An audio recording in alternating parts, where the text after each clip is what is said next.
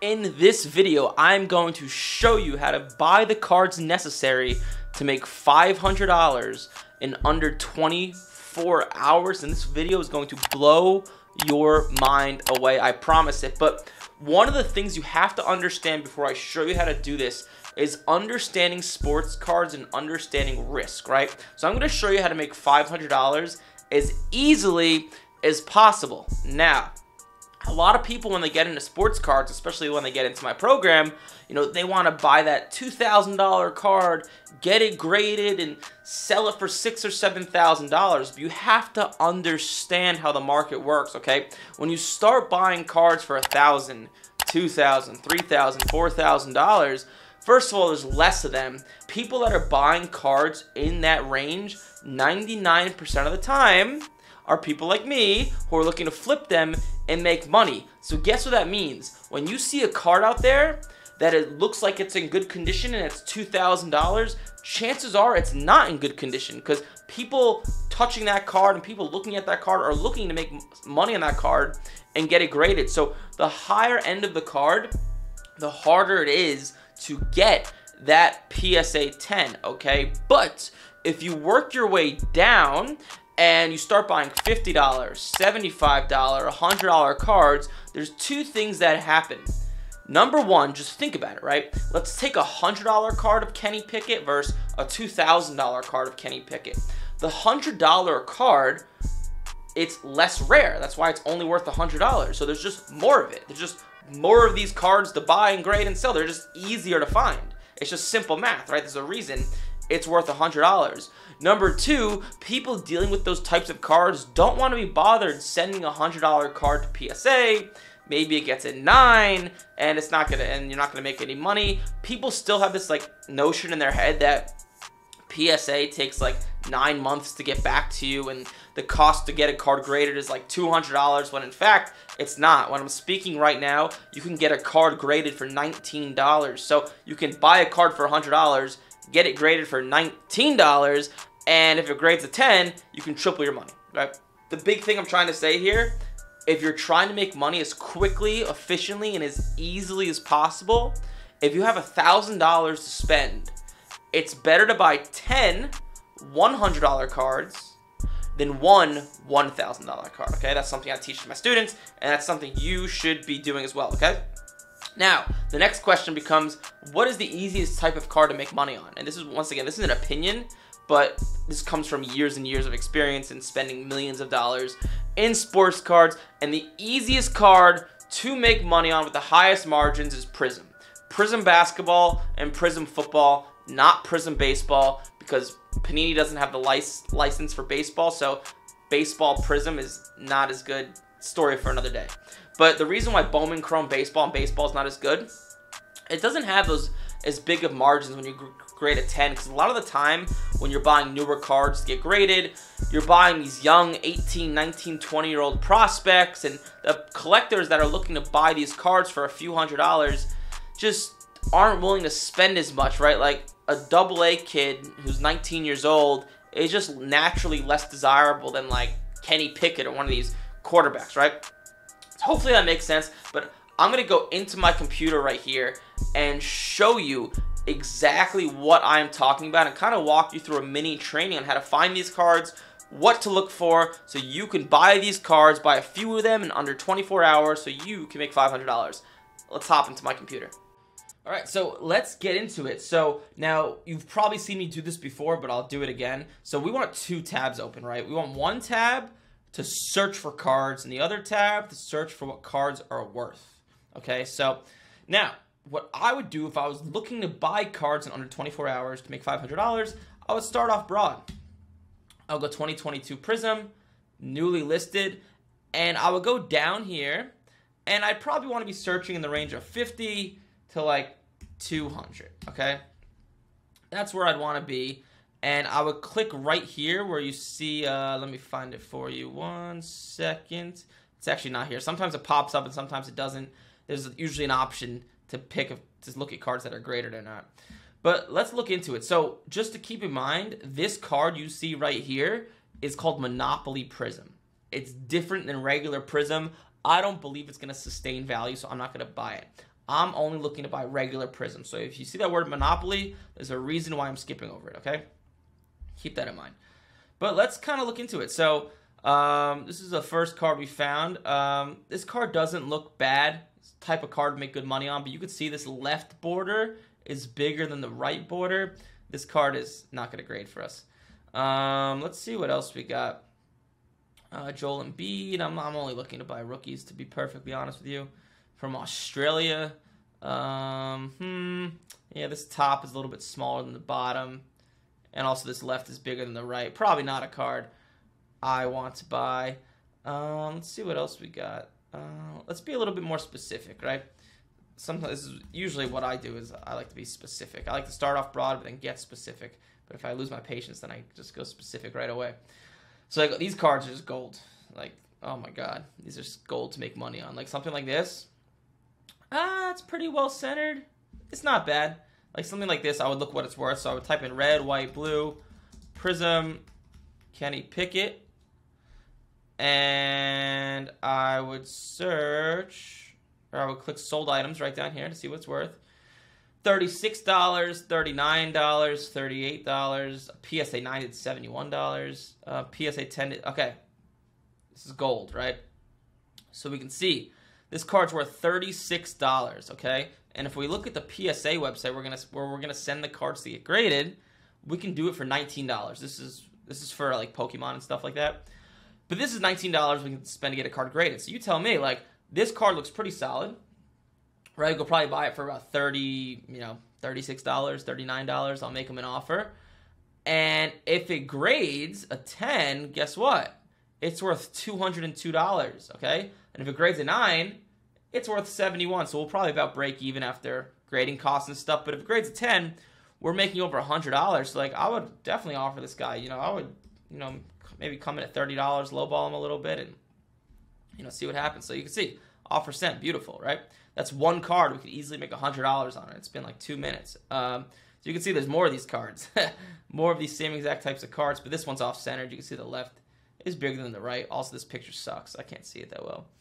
And this is just Kenny Pickett, right? Think about how many quarterbacks there are. All right, this looks pretty solid. This looks like a card I would buy. Centered. Looks nice. Let's read the description. Nothing in the description. Let's see his other items. Let's see if he grades cards or not. He kind of does, kind of doesn't. I would definitely give an offer on this card. So it's called a Hyper Prism. So let's type that in. So Kenny Pickett Hyper Prism. And let's see what this card sells for. So at 9 did $180. Raw did $124. Then $122. $144, $108. So I'd probably come in like, low 100. I'd probably buy this card for like $120, $130. As a 10, it's easily over 300. I mean, easily. So I'll come in at like $100. Pretty easy. And this is just one guy, right? This is just Kenny Pickett. He is the quarterback that sells for the most, so it is a little bit easier to find cards that are possible to grade and sell. But like, what if we switch it up and we do like a little bit of Desmond Ridder, right? The kid for the Falcons. Desmond Ridder. You'll see, so he's not going to have as many cards selling in the range we need them to sell for, but he's going to have enough. So, like, this isn't a bad card, but it's actually not that off-centered. It looked off-centered to begin, but the left's a little bit bigger than the right, but, like, this isn't a bad card. You could win this in auction. So, like, if you type in Desmond Ridder, and we see what this card is, this is a Red Wave Prism auto. Let's see what this card sells for. So 242, 250, 212. So like, this isn't a bad card, but honestly, the not autographed stuff usually does better when getting graded. So like, I probably wouldn't offer on this card. You could. If I was in a good mood, I would, but other stuff to buy. Other stuff to spend our money on that's better. This is not a bad card, but you can see this top is way smaller than the bottom. This will not grade for us. But hopefully you guys are kind of getting the gist of what I'm trying to do here. You can see it's a lot easier to find Kenny Pickett cards. But we could go to basketball and search for like Paolo Banchero, right? The kid for the Magic was really good. And he's going to have a lot of stuff to buy, like a lot. I think I looked at this card already. Never mind. Let's see what this one's doing. This isn't bad, but this top is way bigger than the bottom. Also, it's a weird picture. I don't like when pictures are weird. Usually people are trying to hide stuff, especially stuff like this. If you ever see a picture like this, the reason this picture's taken on this downward angle is the seller's trying to protect the fact that the card's off-centered. So this top is bigger than the bottom. But actually, when you take a picture from this angle, you want to be doing it from the opposite way. So so it's harder to see that top. But let's see. What do we got here? Paolo Banchero. These cards are money. Money, money, money. This doesn't look bad. The top is a little bit bigger than the bottom. But this card doesn't look bad. So let's see what this card's worth. Let's head back to eBay and type in Pink Ice Banchero Prism. Because once again, I'm not sure what these cards are worth. And let's see. So $69, $40, $66. Yeah, you can see the counter offer on that Kenny Pickett Hyper Prism. You can see it in live time. $55. So like, I don't know. Once again, I like to come in low. So I don't know. $35. I'd probably pay like $50 for it. You know, you come in low, decline my offer. Not interested enough. But let's see this counter offer, right? This is actually live time. So like, he countered 170. That's not that good. Come on, you could do better than that. What did I offer him originally? $100. I forget what this card was selling for. Hyper, Prism, Pickett. The last one did do 175. Actually, we have a PSA 10 sale at 325. So that's we probably want to be buying this card for about here, 120. So like, I don't know if I'll be able to get this deal done, but like, I would come in at like 115. I'd spend up to like $130 for the card probably. It's probably the most I'd go. But hopefully you guys are getting the idea that there's just so many cards out there to buy and grade at this level, right? It's a lot harder to find cards that are like $500, $1,000, $2,000, etc. It just is. But like, this is the most effective, efficient way to make money ASAP. And I'll leave it off of this card because this one looks pretty good. It's well centered. It's in China. I love cards that are in China because you know they're not graded. It might take an extra day or two to get to you, but that's okay. They'll sell for cheaper because people don't want to buy stuff from China and overseas. And you know it's going to be in pretty solid condition. So I'll leave it off at this card. Let's see what this is. So 370. It's a bigger card. What's the difference with this card? Why did it sell for $62? Why did that sell for $62 and this one did $372? That's weird. Then one did $153. It's all over the place. $350, $338. Holy crap! This card's probably about a $200 card, but $245, $330. So like, and this one's at $82. So like, you know, I would bid. So what I would do, I just bid. So it just reminds me, and then I'll come in like last second, and I bid up to like 200. I'll see where it's at. But this one is a really solid card, and I would add this to my watch list. So hopefully this provided you guys some value. This is the fastest way I would make money, or if I was looking to make $500 as soon as possible. But let's head back to the camera. So hopefully that provided you guys some really, really good insight and value, right? Just understand it's just easier to make money hitting a bunch of singles than trying to go for that home run. I promise. I teach this stuff. I see it all the damn time. And I was on my computer for what? That was a 10-minute training. And you can see there's potential few purchases you could buy. The key is you really want to be looking at the centering for those cards because a lot of them are off-centered, left to right, and top to bottom. So keep that in mind. But, you know, you buy a few of those cards, right? You spend $500 and you get these cards graded at 10, you'll be able to make $500. You'll easily double your money. A lot of the time, those cards like that red, white, and blue I showed you of Kenny Pickett, right? You can buy it for about $35, spend $19 to get it graded. It's worth over $200 as a 10. After fees, you get about $170, $175, and you're into the card for $60. You sold it for $170. You just almost tripled your money.